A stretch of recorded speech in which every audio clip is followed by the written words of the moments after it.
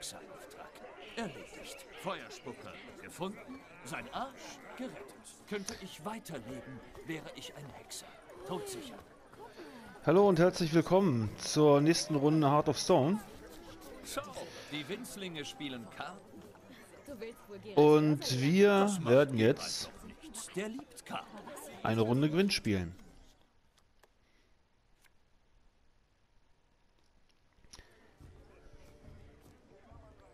Willst du vielleicht eine Partie Gwent mit uns spielen? Da musst du mich nicht zweimal fragen, Wicht.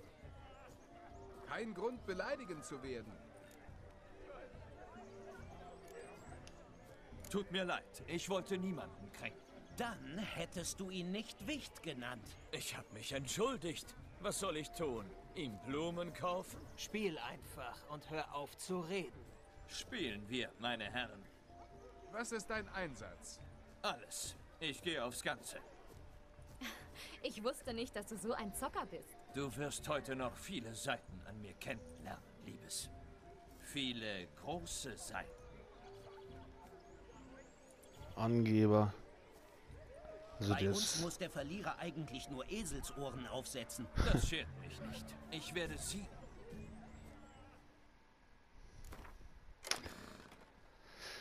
So, okay. Nördliche Königreiche, das ist mein Kartensatz. Und guck mal hier, die Kuh, die haben wir, die habe ich gefunden auf dem Dachboden hier bei der Hochzeitsgesellschaft. Was soll das? Was soll die Kuh? Die bringt gar nichts. So, das ist mein Kartensatz noch von der Hauptquest. Wollen wir mal gucken, ob wir damit nicht was backen können.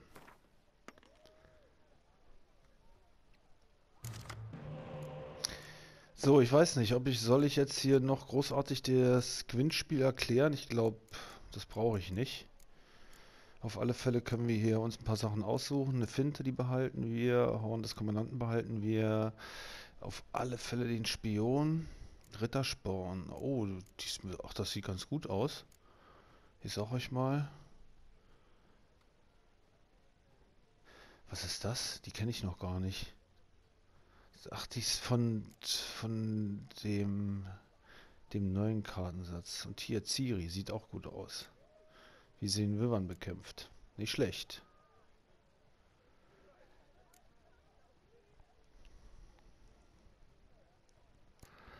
Ach, das ist die Todeskarte. Die behalten wir. Ja, mit dem Kartensatz gehen wir ins Rennen. Und die haben Monster. So, ich fange an. Aber gern doch.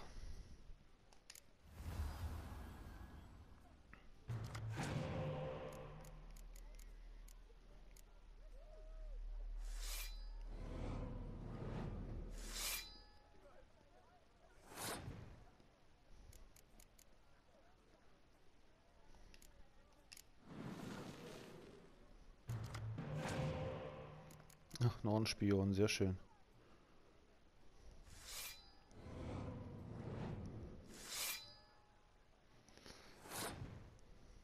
Zack. Klauen wir ihm. Nee.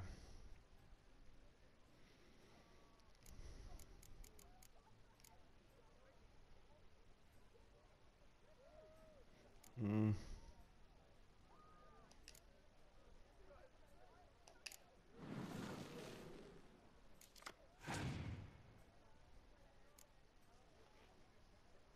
So, mein Gegner passt schon mit 14.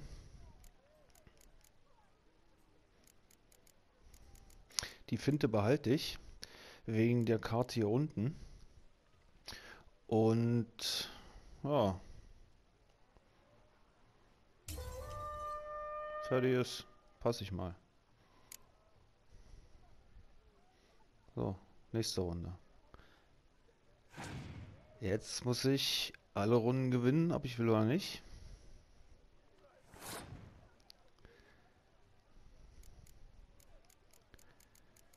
Oh, ich schon lange nicht mehr Gwent gespielt.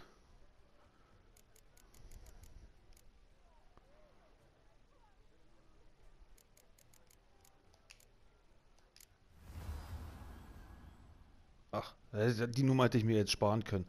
Der passt ja jetzt schon. Oh, nicht aufgepasst. Fuck. Egal. Runde gewonnen. Also die Nummer hätte ich mir ersparen können. Ja, weiter geht's. Letzte Runde.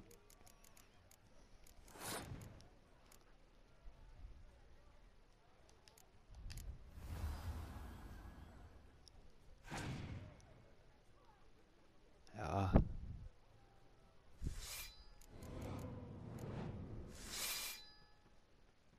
Ach, dass sie die Fünferkarte da hat, ist natürlich blöd. Aber ist egal. Zack. Weg damit. Jetzt kommt er mit der. Das ist natürlich... ja, passt mal auf. Nee. Ja, Pech gehabt. Ich hätte ihm den ganzen Sechserblock da wegbrutzeln können mit der 7-Punkte-Karte. Aber nicht so schlimm.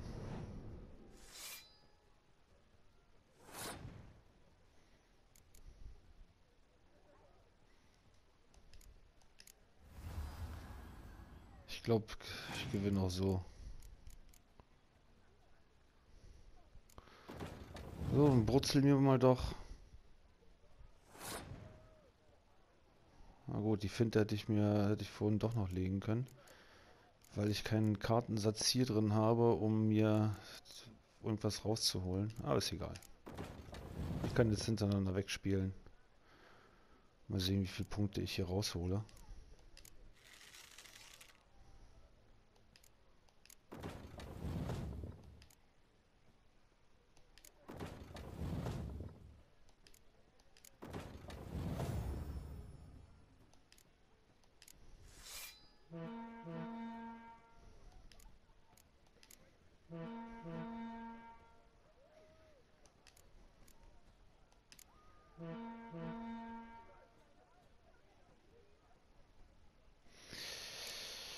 Ja, nur ein Problem habe ich.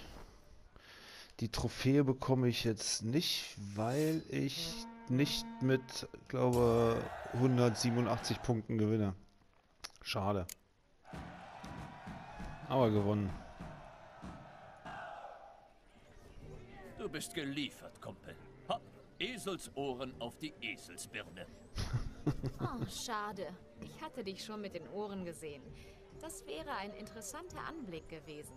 Ich sehe auch anderweitig interessant aus. Du würdest schon sehen. Ich denke drüber nach. Trinkt! Das ist schließlich eine Hochzeit! Trinken wir. Meine Zeit ist so kurz wie ihr, Freunde. Auf den Hexer und seine Angetraute. Hörst du, Shani? Meine Verlobte? Weißt du, was das heißt? Nein? Wir sollten uns wie Verlobte betragen. Und zwar? Ich mach dir den Hof, du ziehst dich und jeder weiß, wie es enden wird. Ah, was für eine Vorstellung. Möge der Spaß weitergehen.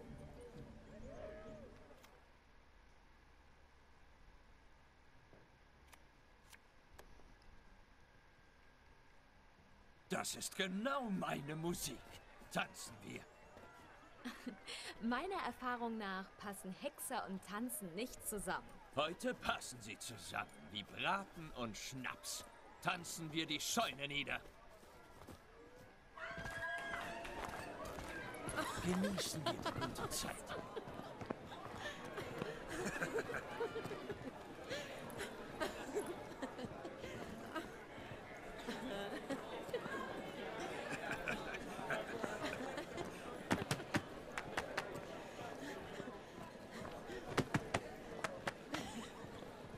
Ja, wenn die nicht mal Spaß haben.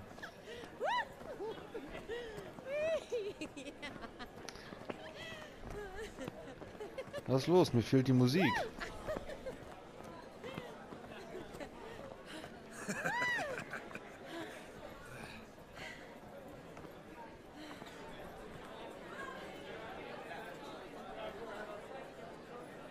Und nun etwas Besonderes für unsere besonderen Gäste.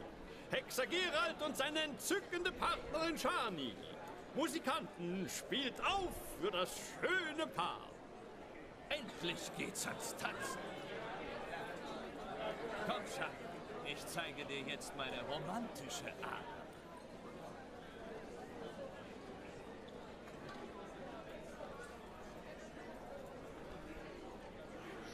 Na dann, Geralt, lass mal gucken. Ah, wie romantisch. Du bist wirklich nicht übel.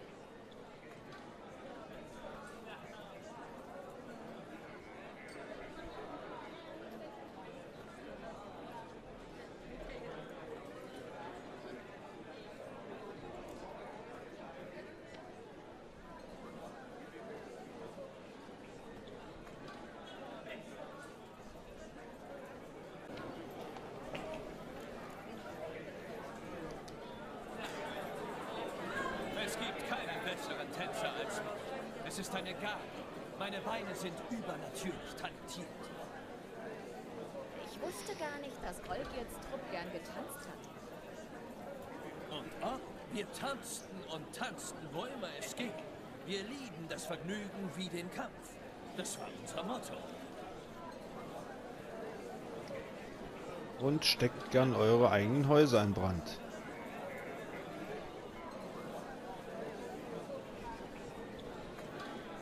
Das Lied ist wohl vorbei. Weißt du, wie ein echter Tänzer seiner Partnerin dankt? Ich glaube nicht.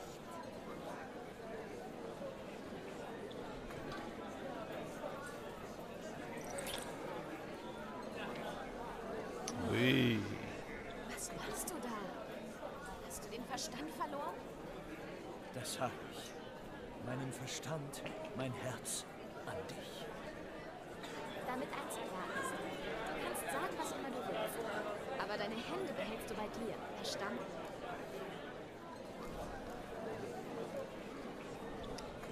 Zürne mir nicht. Ich konnte nicht widerstehen. Ich zürne dir nicht. Aber schnapp mich nicht einfach so. Ich habe lange gefastet, sozusagen. Aber gut, das nächste Mal fragen. Shani, darf ich dich küssen? Du bist unverbesserlich. Kann ich kurz mit Geralt sprechen? Zu, dieser Schnarcher hat dir nichts Interessantes zu sagen. Hey. Bin kein Schnarcher. Schön.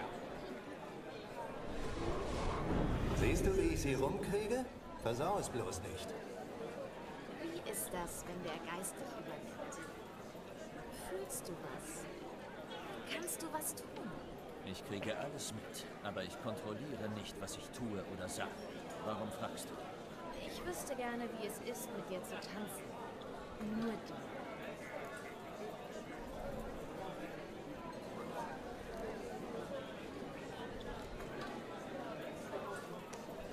Ich täte gern, was er gerade getan hat.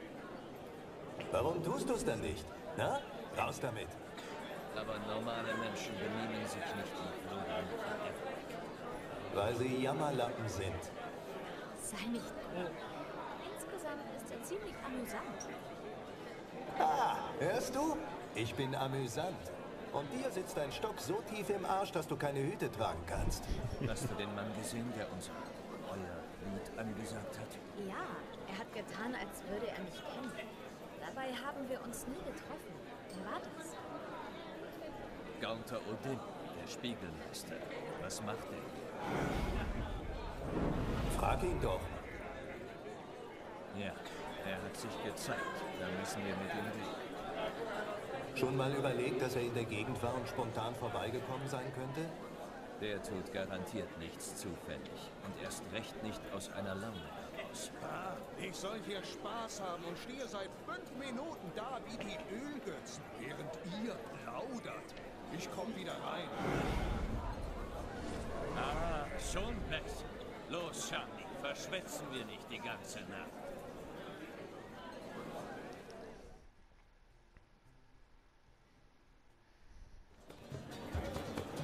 So, genau, ich muss mich beeilen. Komm, lass uns wild sein.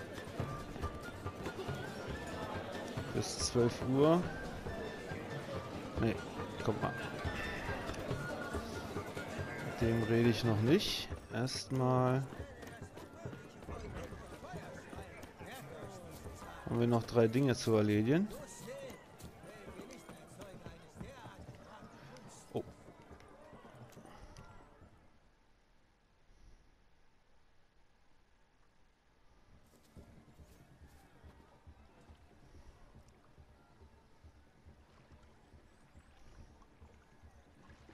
Hast du gesehen, was er rausgefischt hat? Einen alten Topf. Vielleicht trägt sein Mädel Töpfe als Schuhe, falls sie mal kein Klo findet.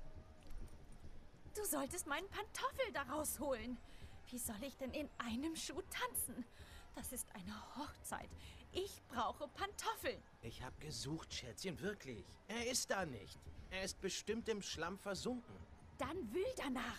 Grab dich durch. Oh, Scheißspiel.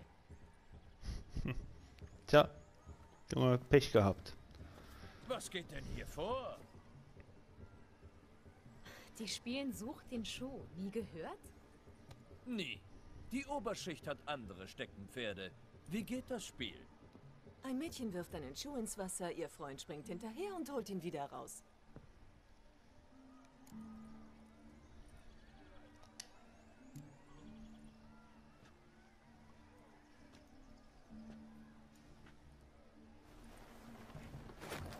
Oha. Das war noch nicht alles.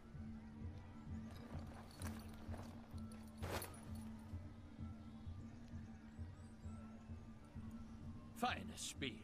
Shani, dein Schuh. Ich beweise, dass ich für dich in jeden Abgrund tauche.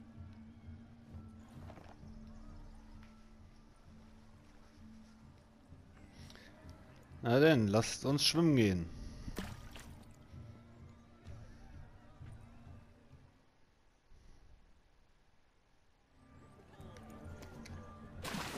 Sieh her, Shani. Bin voll konzentriert.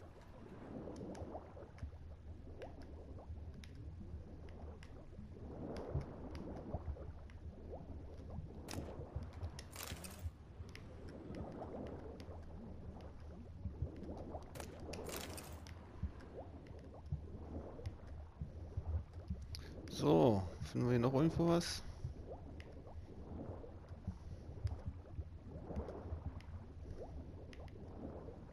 Ja, da hinten. Los, Geralt, schneller. Geralt, schneller. Oh, noch irgendwo was?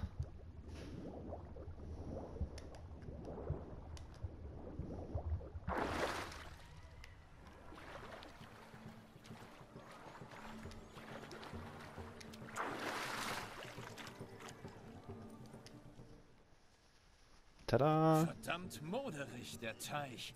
Bin bis zu den Achseln versunken. Kein Schlamm der Welt kann dich von meinem Schuh fernhalten. Oder all den anderen Schuhen, die je im See gelandet sind.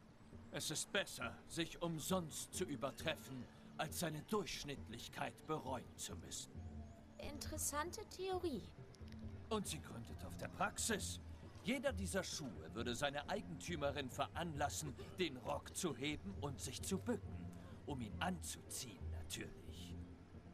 Nein, wie gewitzt und abgefeimt. Das merkst du jetzt erst? Ich finde, ich habe einen Kuss verdient. Such die Besitzerin der Schuhe. Vielleicht erklärt sich eine bereit. Sei nicht eifersüchtig, Shani. Das war ein Scherz. Die anderen sind mir einerlei. Ach ja, erkennst du ihn, Aschenputtel? Meinen Schuh? Mhm. Nun streck dein geschmeidiges Beinchen aus. Lass ihn, ich meine, es hineingleiten. Vielen Dank. Es hat Shani einen nassen Schuh. So, super. Siehst du, wie fix der ihren Schuh hat? Nichts geht über ein herrliches Bad. Jetzt lass uns was anderes tun. Etwas Wildes. Etwas Wildes, zum Beispiel mal kurz speichern.